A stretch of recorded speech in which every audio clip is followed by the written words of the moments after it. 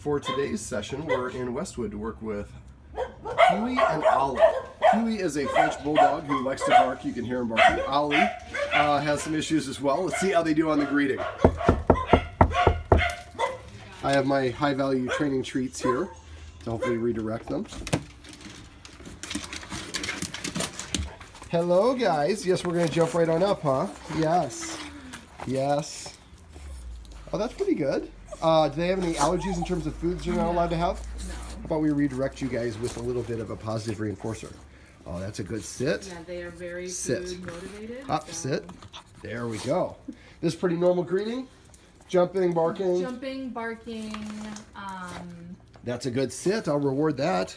Now that they know you have food, they're going to be on their best behavior. Well, we like that. We seem to pull that out. For some reason, we pull out the good behavior out of dogs. Imagine that as a dog behaviorist.